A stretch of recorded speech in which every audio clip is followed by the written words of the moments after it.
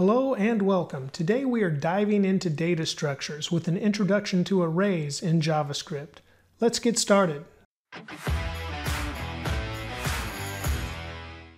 Let's start working with arrays. Arrays are a data structure in JavaScript, and I'll use the analogy as we start out with an array being something like a shelf that we're going to store things on. And right now I'm just going to build my shelf by defining an empty array, and the array is indicated with those brackets you see. So we've defined my array and it equals an empty array at this point. Now I cannot reassign my array. It's always going to be an array, and you can tell we've used the const keyword to make sure we cannot reassign that, just like we couldn't reassign a variable as we use the const keyword. However, the elements inside the array can be reassigned. They are mutable, and so we can add elements to an array by referencing the position they are in the array.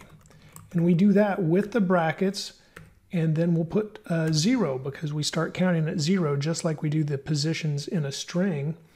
And so we have my array at the 0 position, and here I'll assign my name. And now on our shelf that is an array, in the 1 position, we'll assign a number, and then in the next position, we'll assign a Boolean value. So you can see we hold all different types of data in an array, and it's kind of like little storage locations. And you could look at the array as the shelf, as I mentioned, or a briefcase, or something like that where we're storing our data. You can actually even nest arrays within arrays, and we'll get to that. Right now, let's look at how we can refer to an array when we want to see it in the console. I'll type console log, and I'll just type the name of the array. I'm going to save the file and look at the console. We have a 3 over there, which indicates the length of the array. So yes, an array does have a length property, and you can see the array. So within the brackets, we have our string data, our numeric data, and our Boolean data, all within the array that has a length of 3, as you might guess. So let's take a look at that length property. And we refer to my array dot length as we have with other data before, like strings. And now we'll save that, and you can see we get 3 in the console. It has a length of 3. And let's look at the last element in an array, for example. So we'll go last element in an array, and we can view that. Of course, I'll type console log, then my array. And instead of giving a specific number, say we don't know how long our array is, we can put my array dot length, but just like with a string, it's going to give say in our array, it gives the full 3 count here. We've got 3 items and it gives a 3. However, we start counting at 0. So we have to say my array dot length minus 1, because actually our Boolean data is in the 2 position of the array. I'll save that, and you can see in the console it says on line 16 we've requested the data from the last position of the array, and it prints false to the console. And what else? Oh yeah, we can refer to just any one item, kind of like we did there, but we didn't do it specifically. We can refer to any one item of the array with its number. So if we wanted to view whatever was in the 1 position of our array, we just say my array brackets and the number of the position, and there we go, we get 1001 in the console. One of the first things you may ask is, how do we add more data to our array? So let's go ahead and remove these lines, and we'll add something to our array. We'll say my array dot push, and now let's put in, school, because school just started. And we'll save that. Of course, we didn't log anything to the console yet, so let's bring back our array in the console. And now that we've pushed that data, you can see our array has 4 items, and we added the string school in the third position of the array because it counts 0, 1, 2, 3, and it has a length of 4. So how do we remove something from our array? Well, we can say myArray.pop. And now if we log to the console myArray one more time, you'll see the second time we log the array to the console, it only has the 3 items again because we popped the last item off of the array. And further, we could define a variable to hold that last item if we wanted it, because pop will actually return the last item to us. So we could say const last item equals myArray pop, and here we'll put last item instead of myArray. And you can see now we have school in the console because last item is equal to the last item that was in the array before we popped it off of the end. We can do the same with the front of the array. So I will remove some lines, and instead of push, we'll put unshift, and here, well, let's go ahead with numeric data. Put the number 42 and unshift. We'll save that. And now notice we've got the number 42 at the beginning of our array when we print it to the console. And what about removing? Oh, I should also mention that I said shift. Unshift adds to the array at the front, and when we push and add to the array at the end, if we assign variables to those, it is the new length of the array that is returned.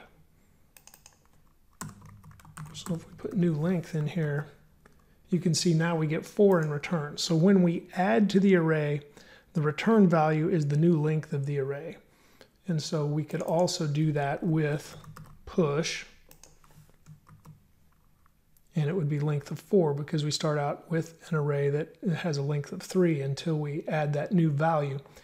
And so when we push and unshift, we are adding to the array, and when we pop, we are removing from the end of the array. And as you might guess, when we shift, if I could spell, we are removing from the front of the array, and instead of new length, we will have the first item of the array returned to us, and we'll log that to the console this time.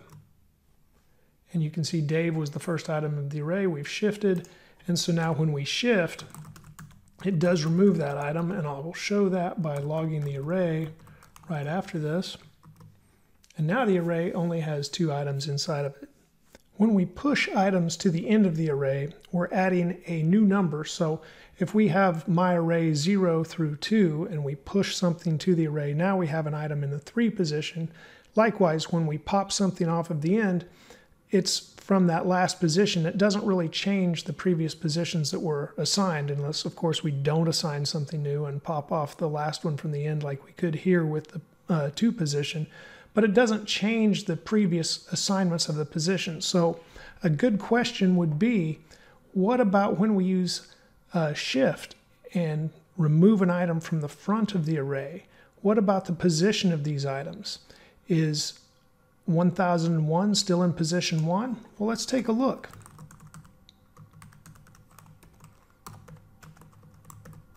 My array, and we'll put position 1. Log that to the console, and it's now false. So that is worth noting, that those positions are not locked in. If something is removed, everything shifts to the front. So the 0 position would now hold 1001, and the 1 position would now hold false. And what if we tried to log a position that no longer exists? What will we get in the console? Undefined. And of course, trying to do something to undefined, say call a method on something that is undefined, will cause an error. So we have to be prepared for that as well. What if we want to remove an item, an element from the middle of the array, somewhere in there that is not at the beginning or not at the end? Well, let's take a look at that. There's a couple of ways to do it, and let's look at one that I will suggest you do not use first, but it does exist. We could say delete, and then we would say my array, and let's say we want to delete the value that's in the first position of the array, and we would just say that. And now let's console log my array and see what we get.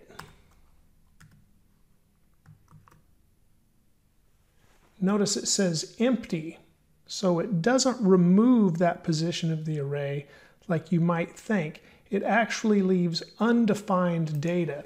And we can see that when we go to the console one more time and say log my array position 1 to the console. We still have that position, but it is undefined. And once again, if we're not expecting undefined data, that can cause problems if we are trying to manipulate the data in some way that calls a method or something that will not work with undefined.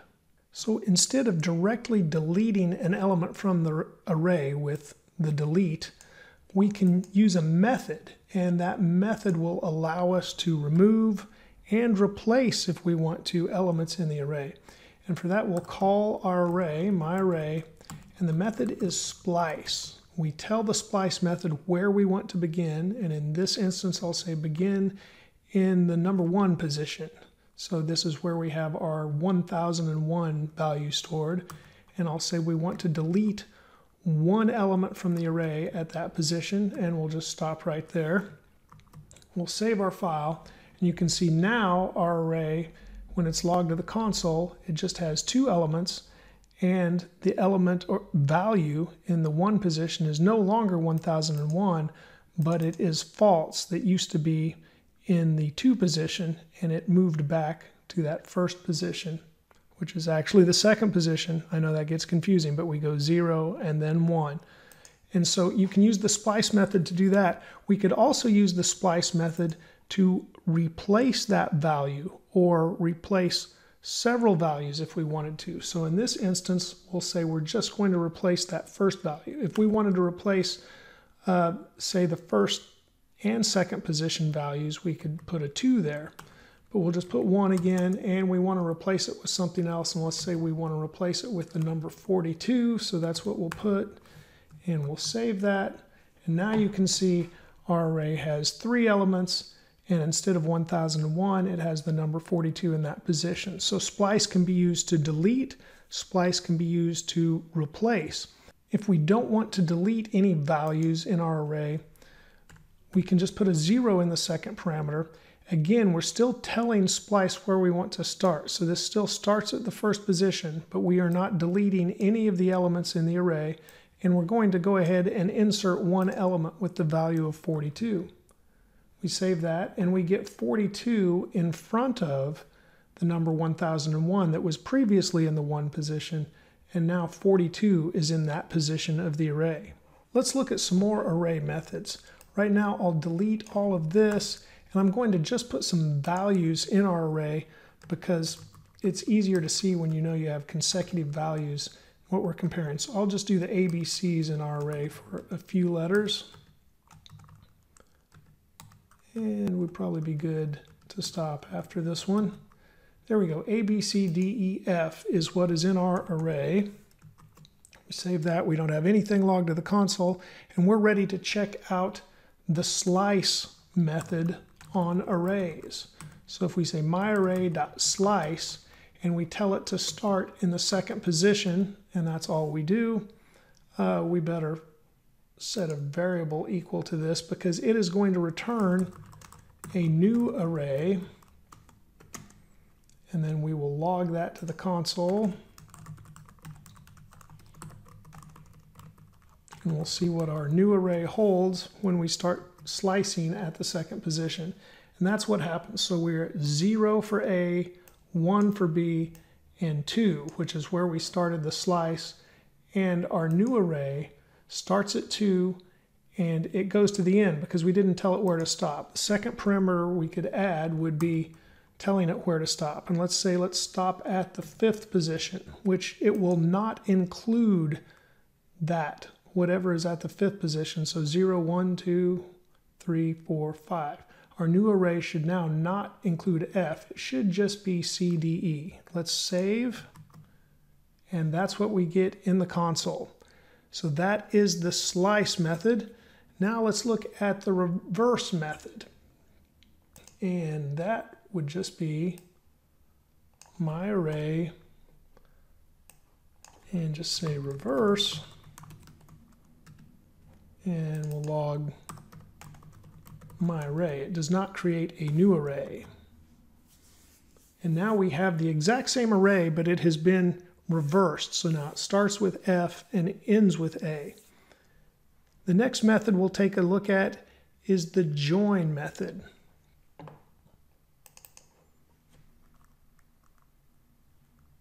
And yeah, let's do join. Okay, join is going to take my array and it's going to create a new string using the join method, and we will log this new string to the console. And you can see it takes each one of the elements in the array and it puts commas between them, but it has created a string out of all of the elements in the array. The next method we'll take a look at is actually a string method. So let's take this new string. We've already created new string, and we will split the string, and we tell it what we want it to split on, and we're going to say split on those commas, because you can see in the console our string has a comma between each value, so we want to split it based on that. And this is going to actually create a new array. So we'll log the new array. And we're back with that array we started with. So you can see we can take an array, turn it into a string. The string will be comma delimited by default. And then we can split a string based on a value in the string. And the new array will not include whatever we split on. And there we split on commas. So the commas in this array are just to separate the elements. They're not part of the values of the array. So now let's split our array, my array, into, let's call it my array A, and we'll stop that array at C, and then there we go, I'll create a my array B, and it will hold our D, E, F values. Then we want to create a new array. We'll get rid of all of this for now, and we'll have my array A dot concat my array B. And then we want to log to the console the new array that is created. And we have our larger array again. So you can see that concat method joins two existing arrays, and let's do the opposite of this, and this would help you see it even more because it really didn't change from the previous array I had logged there. So if I do this, now you can see our array is D, E, F, A, B, C, because we put my array B in the first position and called the concat method on it, and then passed in my array A as the parameter, and it joined those two arrays into one using the concat method. There is a newer way to do this, though. Instead of using the concat method, we can use what is known as the spread operator. And we'll use the spread operator to create a new array, just like we're defining a new array. So that would be a blank array. The spread operator is 3 dots. So we'll put my array A, and then we'll once again use the spread operator and put my array B. What the spread operator does is it tells the array to not put itself in there. Like we're not creating a new array that has 2 elements and each of those elements are arrays. We're creating a new array that has 6 elements because the spread operator says take the values in the array and spread them out to be individual elements. And so this should once again equal a new array that has the values of A, B, C, D, E, F. And we'll save this, and you can see in the console that's what we got. If we didn't have the spread operator there, we'll remove those. And once again, the spread operator is 3 dots. We would just have a new array that had 2 nested arrays, my array A and my array B. Let's take a look at how that looks.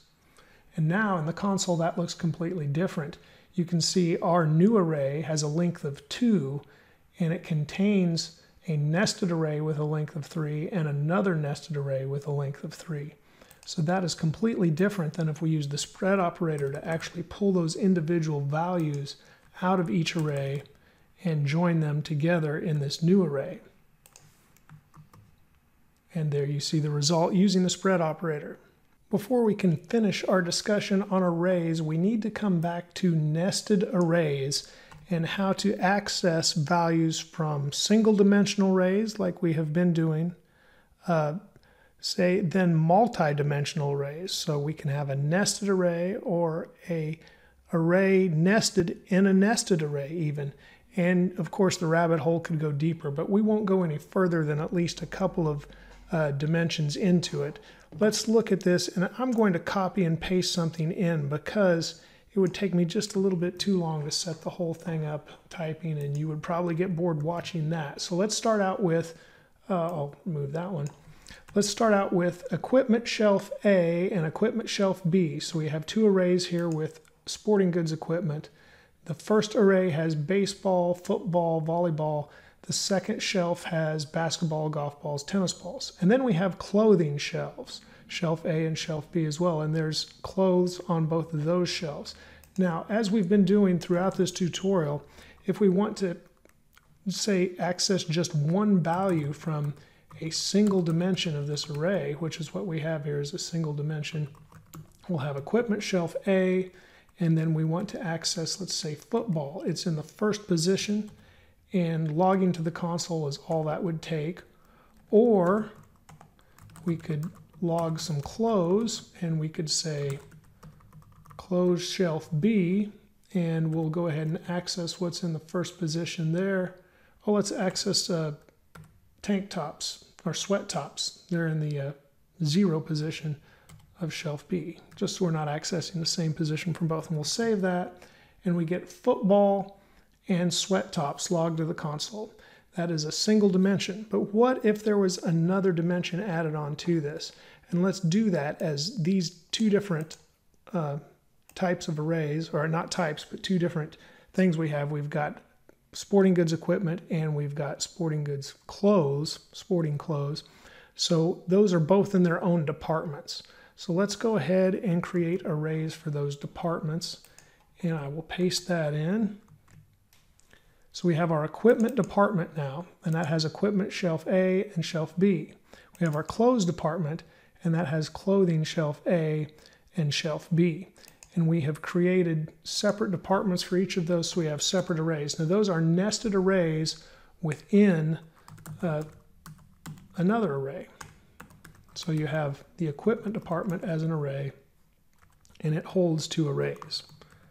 And then you have the clothes department as an array, and it holds 2 arrays. So let's take a quick look at that. And I left something, oh, typo. There we go, semicolon. So now you can see we are logging these single items here, and then underneath that we have our arrays, and both of these arrays hold items. So if we don't want to log the full array here, how would we log those same items? Let's say once again we want to log football, but we're starting at the equipment department. We're not at the shelf yet. So the first thing we have to do is indicate which position holds the shelf we need. And that was shelf A, so that is the 0 position. So that indicates the shelf, and now we indicate where the item is, or the element of the array. So this will once again log football to the console, but you see how we had to go another level deeper with the positioning. Let's do the same with the clothes department. So that was on shelf B, So that was in the number 1 position, and then we logged sweat tops, which was in the 0 position of that shelf. Save that, and once again we get football and sweat tops logged to the console, but you can see we had to add 1 extra bracket to tell it that extra position. So we identified the shelf, and then we identified the item we wanted from the shelf, and we did that the same with the clothes department. Now let's add 1 more level. That was a 2-dimensional array. We had a nested array, but what if we go 3 dimensions and we put our whole store that has our equipment department and clothing department into an array of its own? Paste that in. There is our sports store, and it has the equipment department and the clothes department. And from there, we want to log those same items. But at first, I'll just log the sports store.